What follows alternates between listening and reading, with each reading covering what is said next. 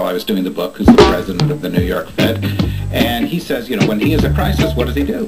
He calls up the heads of the 14 largest financial institutions and gets them together, just as an example, are built to operate on a global basis. Exxon has operations in a country, has embassies in 80 countries. Sweden can vote for the Kyoto Accords. Exxon can kill the Kyoto on a daily basis. About 10,000 hedge funds. The top 300 head of them, sort of the most influential of those, which is Lloyd Blankfein at Goldman Sachs, refers to the group as the 14 families. It's the 14 families. It's the 14 families. After time, as transnational issues have emerged, countries aren't in a particularly good place to manage them. I'm not saying markets are bad. I'm a pro-markets guy.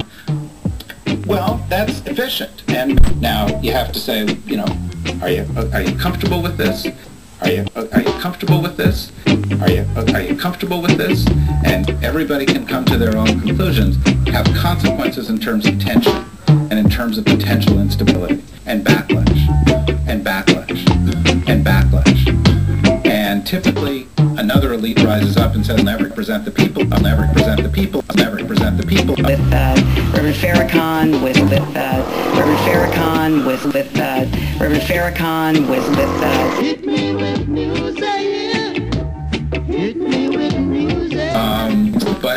But we're at a new point, because that's always happened in the constraints that could be thrown over the robber barons of the late 19th century through trust busters. Through trust busters.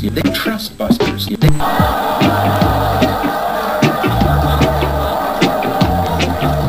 Go straight home, have a good night, and thank you very much.